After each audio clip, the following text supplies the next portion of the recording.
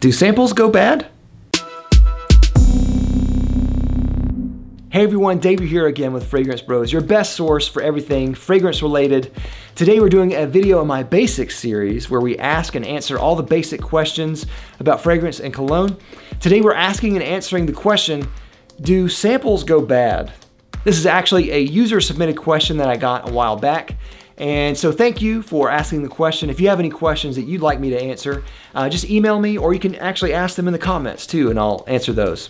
So this is a great question. It's usually a question from someone who really has a lot of samples. Will they go bad? And I mean, I guess theoretically they will. They could, but I've never had any go bad.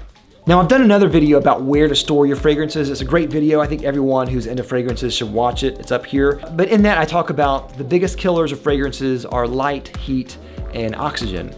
And there's not much you can do about oxygen, but light and heat you can stay away from. And with samples, what I usually do is store them in a similar way that I do my big bottles, and I just store them in a cupboard that doesn't get a lot of light or any light, and doesn't get much or any heat. Decants are a little bit different. Decants are usually something that you buy on a split. Maybe they're a little bit larger size. And those you have to be a little bit more careful about because you usually tend to keep those longer than samples.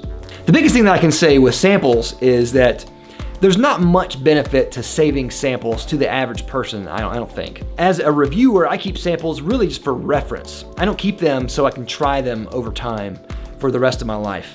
I think it's far better just to use the fragrance right away and see if you like it or not, and just use all the sample if you can.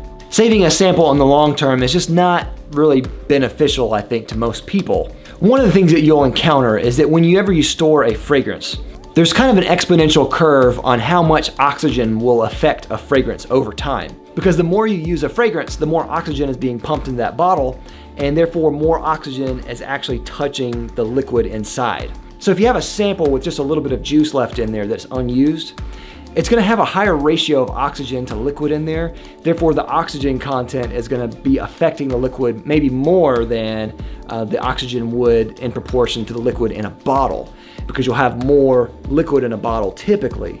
So I say, just use the fragrance as fast as you can. Thanks for watching this video. I'd like to thank my sponsor, Fragrance X, for sponsoring this video. Fragrance X is an online reseller that sells thousands of legitimate products for a discounted price. I've bought from Fragrance X. I love Fragrance X, and I can recommend them to you. I'll have a link down below to them, as well as a coupon where you can get some money off. They also sell samples, as well as minis on there. So if you're looking for any samples and stuff, definitely check out Fragrance X. Thanks again for watching this video in my basic series. If you have any questions, again, just ask them down below or email me. I'll get to them as soon as I can. I'll see you next time. I'm David with the Fragrance Bros. Bye. Thanks everyone for watching. If you like this video, don't forget to check out my other channel, Beast Made Reviews, where me and a friend review high quality products for men. You might like it. Go check it out.